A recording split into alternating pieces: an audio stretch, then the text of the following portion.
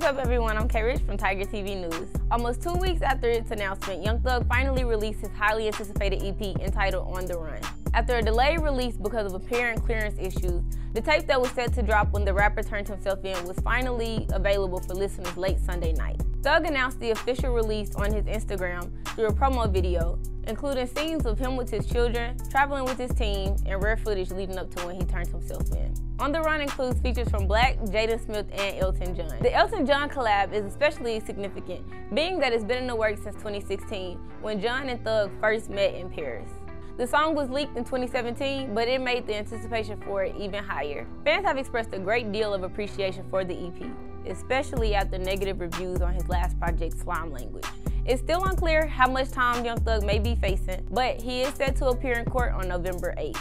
For more updates on arts and entertainment, follow us on Instagram and Twitter at Maroon and subscribe to our YouTube channel. For Tiger TV News, I'm Rich.